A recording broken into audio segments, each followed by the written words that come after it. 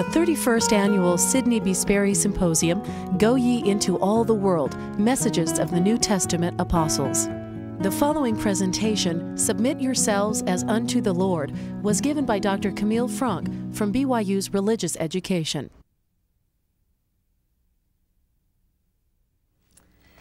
It is truly a privilege for me to be invited to participate in this Sidney B. Sperry Symposium, and I do hope that the message that I've prepared will be complementary to what Brother Sperry represented in the legacy that he left behind, and perhaps even more so to the truths of the New Testament that we are studying with this symposium.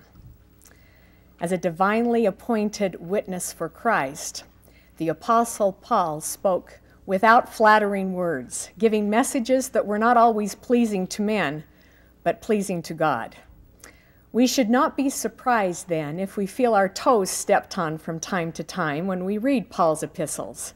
Such a reaction generally means that he's just uncovered a gospel principle that we have not yet fully understood or faithfully followed. This discomfort is particularly felt, I believe, in Paul's instruction concerning women.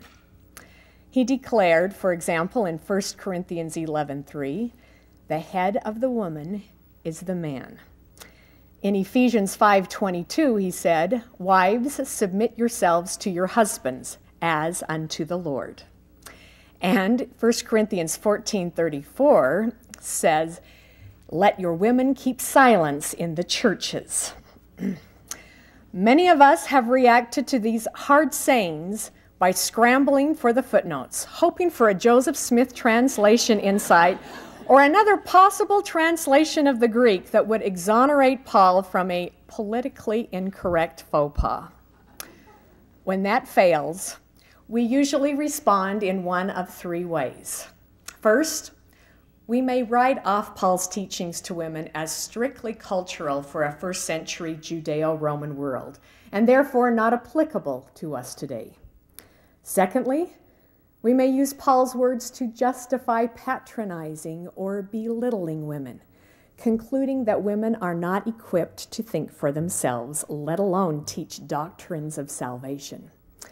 This reaction includes biblical humor using Paul's words as fodder to poke fun at women. Finally, we may accuse Paul of chauvinism or even misogyny, concluding that he's blind to women's contributions to the growth of the church and strength of society.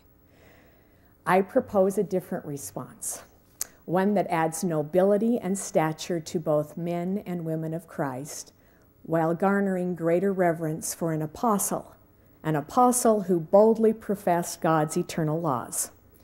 Upon closer consideration, Paul's statements say as much about men's stewardship in leadership as they do about women's submission, both within the family and in the church. At a time when strengthening the family and improving communication between the sexes are standard sermons by general church leaders, Paul's counsel is needed today as much as ever. To begin, consider the cultural milieu for women in Paul's day. Since Paul's epistles were written to address specific concerns within the early Christian church, identifying cultural characteristics of his audience helped to elucidate timeless gospel principles equally applicable to our day. Striking differences are apparent in women's opportunities among the Jews as compared to Gentile women in the Roman Empire at this time. In Jewish society, women's roles and functions were restrictive. Married women were limited in education and inheritance rights, while generally being confined to home. During the time of the Savior's ministry among the Jews, Jewish women were typically seen as being without status, voice, or any quality of life without a man's providential care. By contrast, in Roman cities, educating women was considered very important. Poorer families were at least able to offer their daughters an elementary education. Daughters in more affluent homes were taught by personal tutors. For example, in Corinth and Rome, women could initiate divorce proceedings for any reason and were free to manage their own property. In cities like Ephesus in Asia Minor and Thessalonica in Macedonia, women could own private businesses, hold public office, and perform significant roles in various temple rituals. Among Paul's converts were many of this Roman culture, such as what we read in Acts as chief women in Thessalonica and honorable women, Greek women, in Berea. Lydia, a businesswoman from Thyatira in Asia Minor who sold expensive purple dye, was Paul's first convert in Philippi. The spread of Christianity throughout the Roman Empire in the 1st century AD reflects the potential for misunderstanding of priesthood authority on cultures where tradition either marginalized women or erased role distinction. 2,000 years later, many women in and outside the home perceive themselves as patronized and ignored, or encouraged to transform themselves into clones of their male colleagues. Priesthood authority may then translate into further seclusion of women or attempts to curtail their unique voice. Certainly, Paul's teachings have as much potential to address men and women's stewardship within our own Christian society as the audience that first encountered them. An understanding of those roles, however, is discovered by knowing Christ and following his example. Therefore, let us first consider submissiveness as Christ manifested it. Paul taught that the head of Christ is God, or in other words, Christ is submissive to God.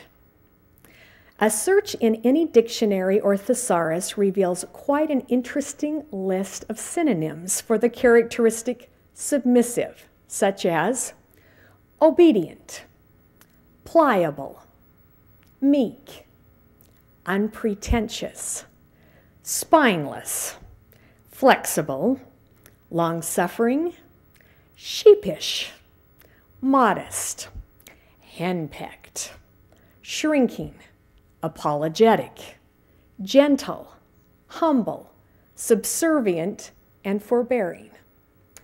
When the list is applied to the Savior, some of these synonyms simply don't fit. Unquestionably, Jesus is humble, meek, gentle, and unpretentious in his perfect obedience to the Father. But henpecked, spineless, and apologetic? Certainly, we don't conclude from Paul's statement that Christ is merely a puppet in God's hands or inferior in any way.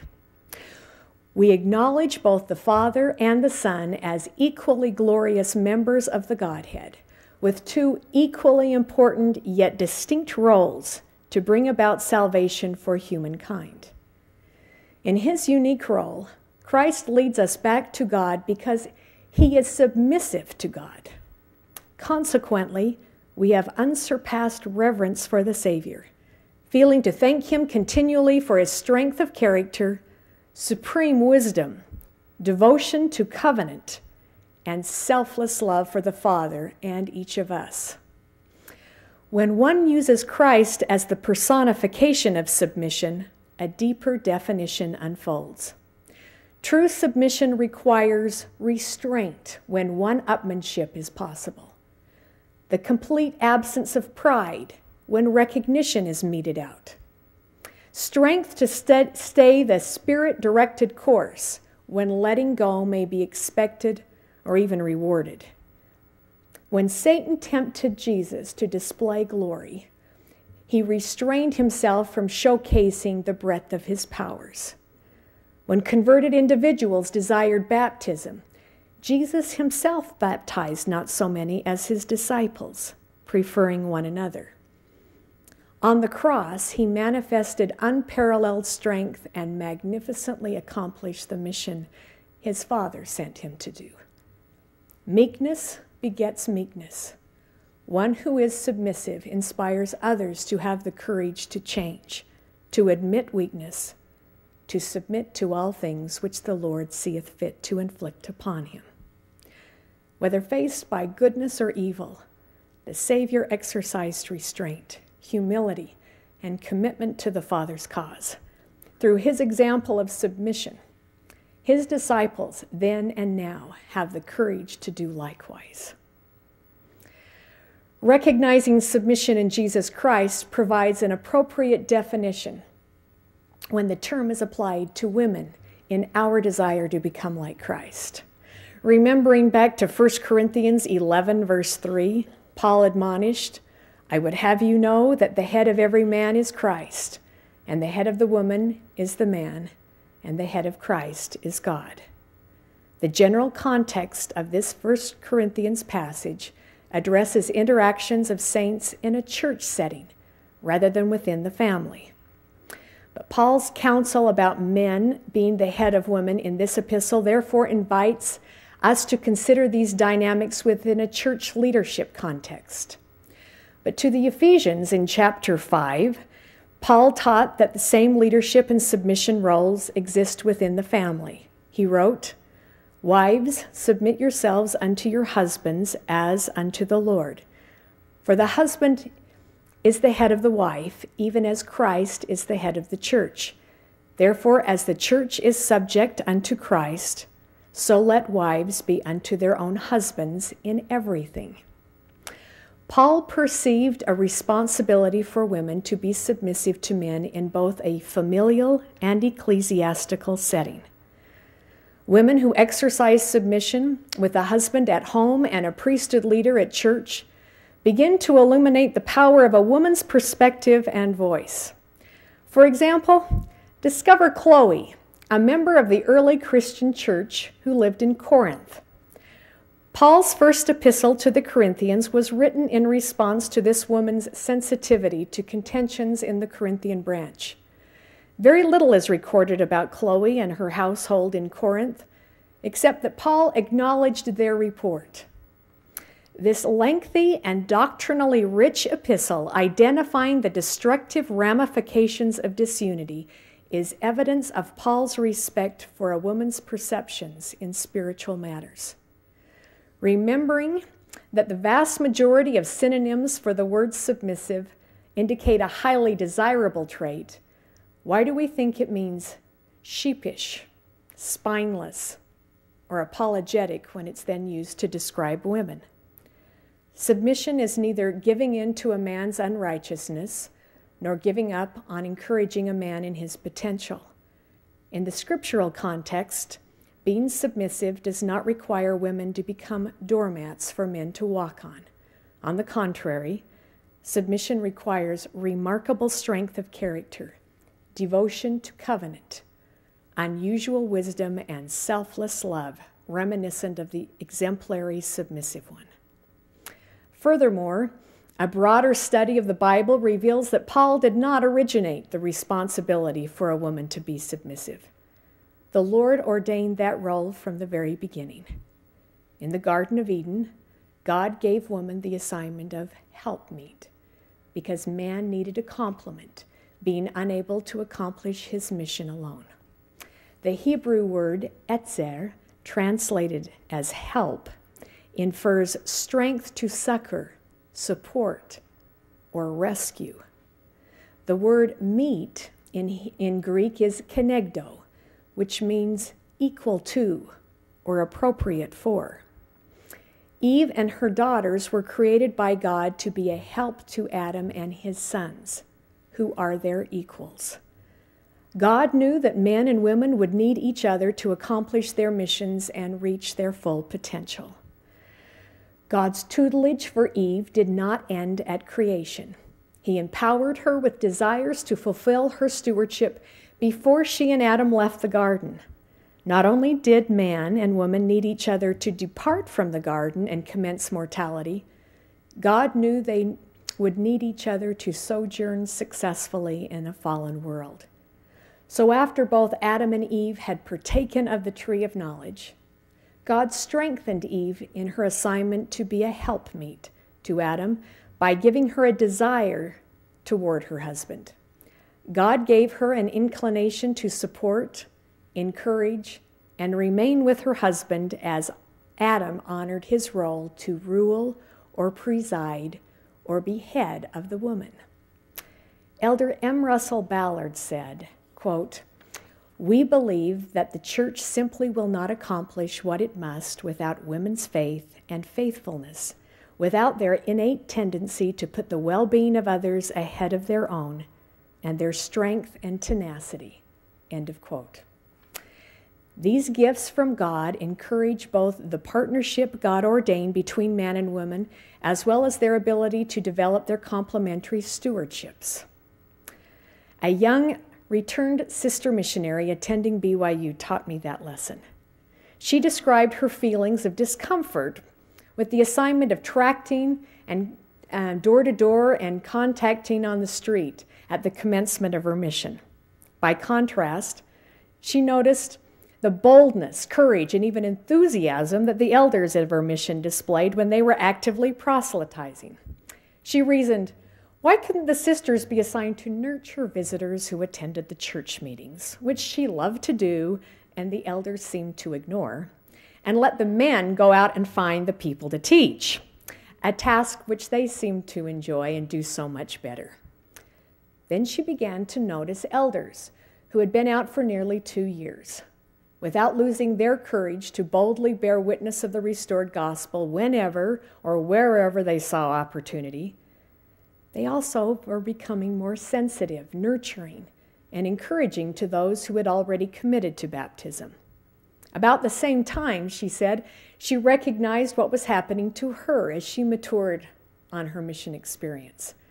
She was losing her fear of tracting.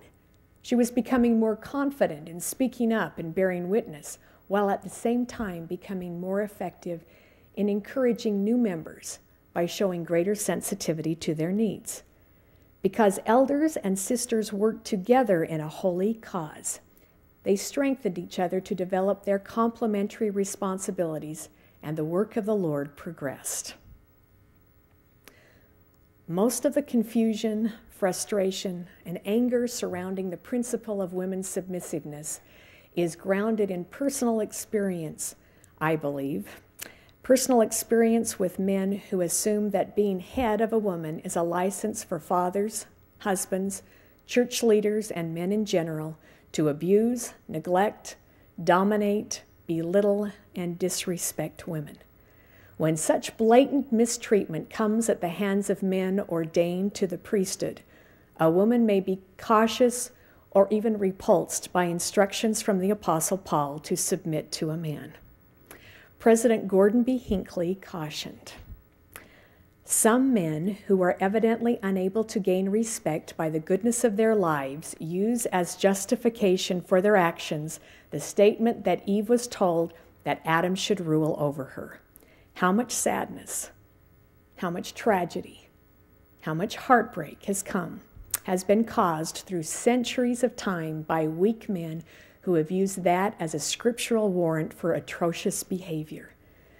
They do not recognize that the same account indicates that Eve was given as a helpmeet to Adam.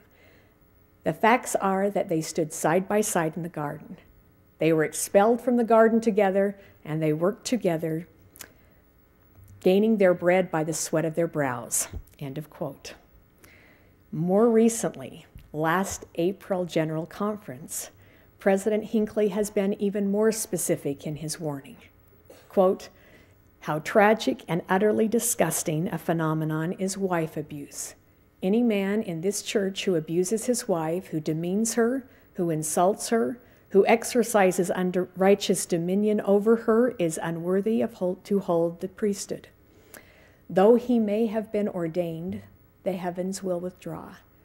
The Spirit of the Lord will be grieved, and it will be amen to the authority of the priesthood of that man.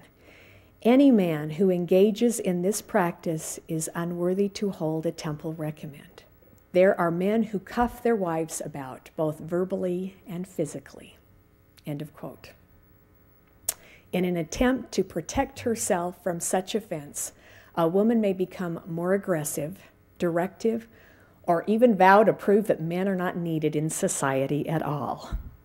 In short, varying connotations of head have confused the lesson Paul was communicating about submission. The Greek word kephale, translated as head, has been the source of countless word studies and commentaries, producing a variety of suggested meanings. Listen to 4 different suggested scholarly definitions and see if any of these fit in your estimation. The first one, does head mean source or origin, referring to Adam as the source of Eve? Secondly, preeminence, as the head has preeminence over the body. 3, authority over or leader. And finally, foremost, as in a military context, not a chief or captain who rules from a safe distance, but one who went before the troops, the first one into battle. Examining the scriptural context provides the clarifying key to understand the meaning of head, I believe. Before Paul instructed man to be head of woman, he reminded the Corinthian saints that as a man, he also had the responsibility to be submissive. He wrote in 1 Corinthians, "Be ye followers of me, even as I also am of Christ." And the head of every man is Christ. Submission, therefore, must be included in our understanding of Christ-like leadership in men. Again, consider Christ as the example. If we appreciate how Christ led, we will understand the meaning of man's leadership role in connection with women. Jesus was the perfect leader as head of all God's children. Like the review of synonyms for submission, a review of meanings for head, preside, and lead produces potential for negative and positive connotations. Consider this array of synonyms: control, supervise, direct, manage, guide, trailblaze, take precedence, command, regulate, pioneer, boss, dictate, innovate, warlord, show the way, and conduct. Which of these words describe Christ's role as our perfect leader, while at the same time reflecting his submission to the Father? Which words do not? Jesus taught his disciples, "Whosoever will be chief among you, let him be your servant, even as the Son of Man came not to be ministered unto, but to minister, and to give his life a ransom for many." Christ served those over whom he presided. He took initiative to act and give direction when challenges arose. He found solutions to problems and involved others in the process. He healed the infirm and was not afraid to praise the faith of those he healed. Because of his selfless leadership, men and women desired to minister unto him of their substance. Jesus led by living what he taught. He admonished his disciples to pray always, but it was after hearing him pray that the disciples wanted to pray when they petitioned, "Lord, teach us to pray." He even asked his disciples to pray for him. Jesus listened without being condescending. He spoke candidly and openly without concern over rejection, trusted his disciples to participate in his demanding work, and worked alongside them without fearing he would disappoint them. Of his leadership style, President Spencer W. Kimball said, quote, "Jesus was concerned with basics in human nature and in bringing about lasting changes, not simply cosmetic changes." End of quote. Christ was fearless in preaching and doing truth, while at the same time humble and accepting. He was more concerned with the welfare of souls than the opinions of men. We love and reverence the Savior because he gives clear direction, valiantly blazes a trail we can follow, and never ceases to point us in the direction of the Father. Christ's example of leadership illustrates how men were divinely assigned to be leaders. Paul's declaration that man is the head of woman in church and family settings does not then suggest controlling, commanding, demanding, managing, or being a warlord. When God created man and woman, he gave them both dominion over all of his other creations. In other words, the responsibility of dominion was not solely given to man, but to both man and woman together. Being head does not then infer that man has dominion over woman, even when the Lord told Eve that her husband was to rule over her. President Hinckley's interpretation of that statement was, quote, "The husband shall have a governing responsibility to provide for, to protect, to strengthen, and shield the wife." The challenge is not in recognizing that God assigned such differing responsibilities to his sons and daughters, but in inspiring men and women to work harmoniously and complementarily in their assigned roles.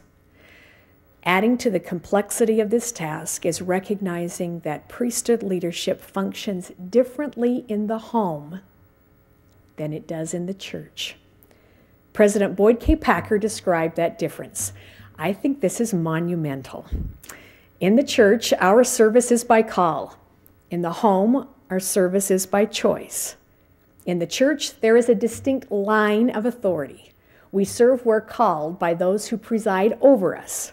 In the home, it's a partnership, with husband and wife equally yoked together. While the husband, the father, has responsibility to provide worthy and inspired leadership, his wife is neither behind him nor ahead of him, but at his side. End of quote. Priesthood leadership follows a vertical pattern in the church, with every person's church calling following a line of authority through those men called to preside over them, eventually reaching up to the president of the church. This clarification may provide insight for Paul's instruction, "Let your women keep silence in the churches." Some biblical scholars discount the passage altogether by explaining it as the work of an interpolator, since it appears to contradict Paul's earlier acknowledgement that women prayed and prophesied in churches, as mentioned in 1 Corinthians 11. Others suggest that Paul was forbidding women to teach doctrine, not from speaking in general. Can I just tell you, these definitions make me tremble. I would definitely not only be out of a job, but would be in some back corner with not being able to express the thoughts of my heart. So I look farther into this text to see there's got to be another explanation. The chapter context gives the background for a very different interpretation for women's silence. The text describes church meetings in Corinth when people spoke in tongues without an interpreter, and where there was general confusion and disruption. Moreover, the Greek word hesychia, sometimes translated as silence, suggests a state of rest and contentment, or a desistance from bustle or language, as in the manner in which Paul exhorted Thessalonian men to cease from being busybodies and idle working with quietness. For these reasons, one scholar concluded that by using the same Greek word in his epistles, Paul intended that the Thessalonian men be at peace with their work and that the Corinthian women give peaceful support to their church leaders. This view is further strengthened by the Joseph Smith translation insight in the subsequent phrase there in 1 Corinthians 14, which speaks of women as, "For it is not permitted for them to rule in the church." Women are at liberty to speak, bear witness, teach, and offer perspectives. Aren't we glad? But not to provide priesthood leadership in the church. No matter how much practical leadership training some of these Corinthian women may have received in their businesses and careers, very possibly, I believe, more than some of the men who were called as their presiding authorities, they were never commissioned by God to be overseers in the Corinthian branch. At church, the head of the woman is a man in a hierarchical priesthood leadership position. In the home, the pattern of priesthood leadership is horizontal, as President Packer described. Much of family disharmony over headship occurs when the church application is practiced in the home. In an address during a priesthood session of General Conference, President Howard W. Hunter taught, quote, "A man who holds the priesthood accepts his wife as an equal partner in the leadership of the home and family, with full knowledge of and full participation in all decisions relating thereto. Of necessity, there must be in the church and the home a presiding officer. By divine appointment, the responsibility to preside in the home rests upon the priesthood holder. For a man to operate independently of or without regard to the feelings and counsel of his wife in governing the family is to exercise unrighteous dominion." End of quote. In our most recent General Relief Society conference, just a little over a month ago, President Faust taught the women of the church, quote, "A righteous husband is the bearer of the priesthood, which priesthood is the governing authority of the home. But he is not the priesthood. He is the holder of the priesthood. His wife shares the blessings of the priesthood with him. He is not elevated in any way above the divine status of his wife." End of quote. A missionary couple that we read about in the New Testament, Priscilla and Aquila, exemplify the partnership that President Hunter and President Faust described. Between them, both Paul and Luke acknowledged Aquila and Priscilla 6 times in the New Testament for their contribution to the work of the church. Together, Priscilla and Aquila provided their home as the Christian meeting house, expounded the gospel to Apollos, who was described as an eloquent man who was already mighty in Scripture, by bringing him into the gospel fold. And as Paul identified them, my helpers in Christ Jesus, who have for my life laid down their own necks. In his final farewell in 2 Timothy, Paul identified Prisca and Aquila among the stalwarts in the gospel while the greater church was sinking into apostasy. Aquila's inclusion of Priscilla in missionary labors strengthened him in successes and in missionary challenges. A pastor by the name of John Piper wrote a remarkable description of what he called mature masculinity, his term for divinely inspired headship based on the Apostle Paul's teachings. Here is a synopsis of his description. First, he said, mature masculinity expresses itself not in the demand to be served, but in the strength to serve and to sacrifice for the good of the woman. Second, he said, mature masculinity does not have to initiate every action, but feels the responsibility to provide a general pattern of initiative. For example, the leadership pattern would be less than biblical if the wife in general was having to take the initiative in prayer at mealtime and get the family out of bed for worship on Sunday morning and gather the family for devotions and discuss what moral standards will be required of the children and confer about financial priorities, etc. Finally, mature masculinity recognizes that the call to leadership is a call to repentance and humility and risk-taking. He went on to say, in a good marriage, decision-making is focused on the husband, but is not unilateral. He seeks input from his wife and often adopts her ideas. His awareness of his sin and imperfection will guard him from thinking that following Christ gives him the ability of Christ and will guard him to know what's best in every detail. Nevertheless, he concluded, in a well-ordered biblical marriage, the husband will accept the burden of making the final choice. End of quote. In our most recent General Conference, remember Elder F. Melvin Hammond of the 70 gave a very similar counsel to men who serve as head in families. He taught, quote, every father in the church should function as the patriarch of his home. He should take the lead in spiritually guiding the family. He ought not to delegate nor abrogate his responsibilities to the mother. He should call for family prayer, family home evening, scripture reading, and occasional father interviews. He is protector, the defender, and the kindly source of discipline.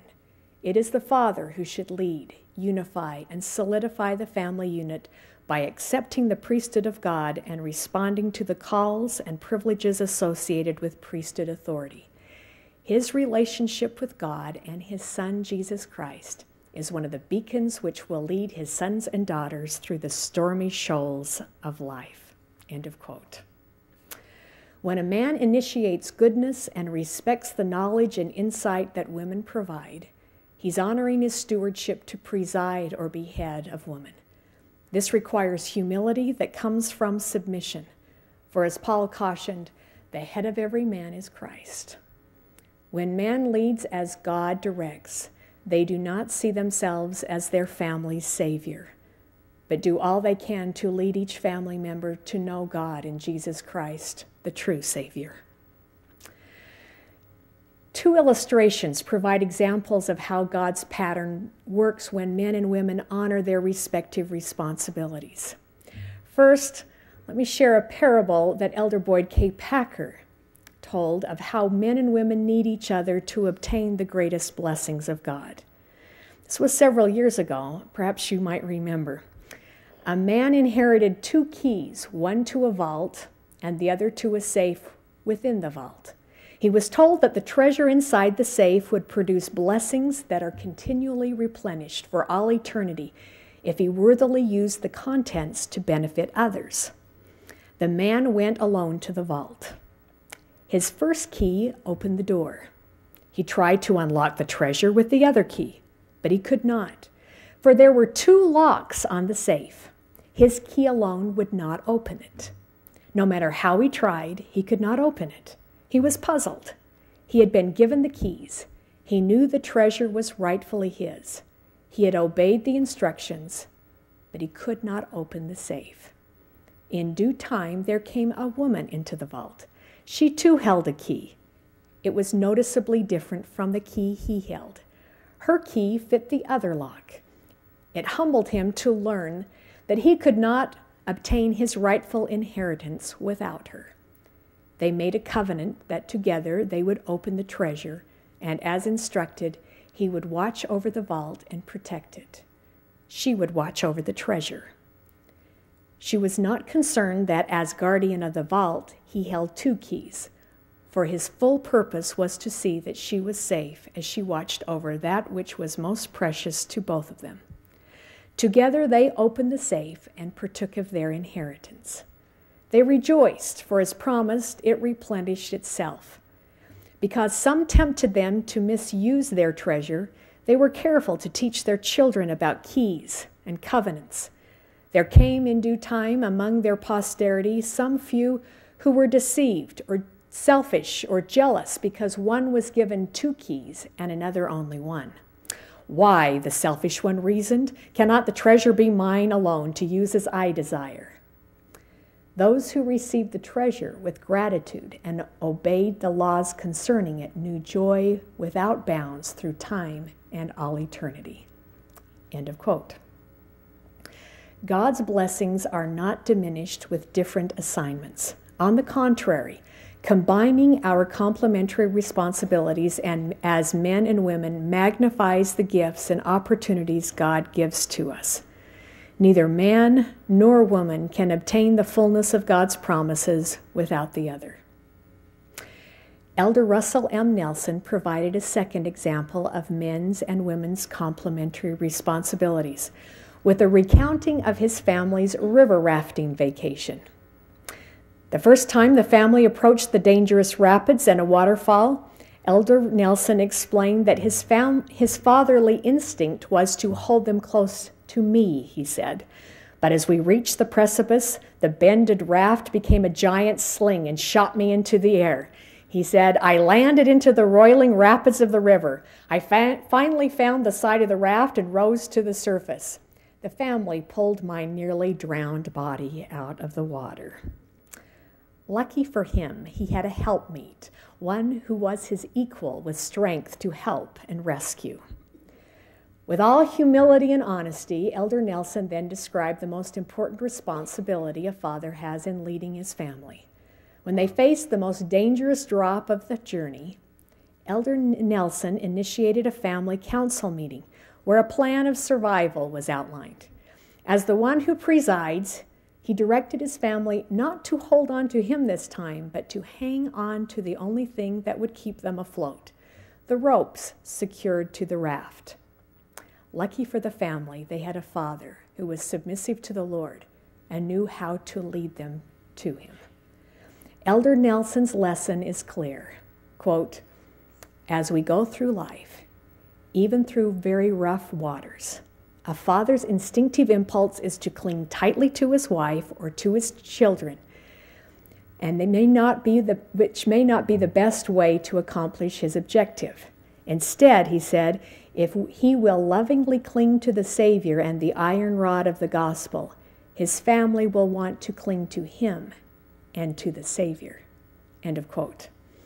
When a man uses his position as head to lead those within his priesthood leadership to Christ, and a woman actively sustains that focus, families are strengthened and individuals fortified in their connection to God. Now, as a summary, in Paul's day, disunity and contention plagued the early Christian church in a variety of ways, including confusion and competition over men's and women's differing God-given responsibilities. In our day, Elder M. Russell Ballard observed, "The adversity is having a heyday, distorting attitudes about gender and roles and about families and individual worth. He's the author of mass confusion about the value, the role, the contribution, and unique nature of women." The Apostle Paul boldly restated God's order to invite unity in Christ by emphasizing the necessity of submission in every relationship. The head of every man is Christ. The head of the woman is the man. And the head of Christ is God. No amount of manipulation of these dynamics will make the world a better place. No misinterpretation of presiding and submitting will finally make right either unrighteous dominion or relinquishing a voice. Only by submitting to God's order are we empowered to lift each other, to become what God promised we could be. For what man would not gladly sacrifice, actively serve, and more meekly guide a woman who sincerely trusts, unpretentiously follows, and wholeheartedly supports his Christ-like attempts to lead? And what woman would not willingly and joyfully cooperate with a husband, father, or priesthood leader who boldly protects, unflinchingly holds to truth, and gently leads them back to Christ and subsequently to an understanding of their potential in the church, home, and the world? Truly, the Apostle Paul did say it best. "Neither is the man without the woman, neither the woman without the man in the Lord." May we more fully honor and respect that sacred truth, I humbly pray, in the name of Jesus Christ. Amen. For more information on this program, visit our website at broadcasting.byu.edu.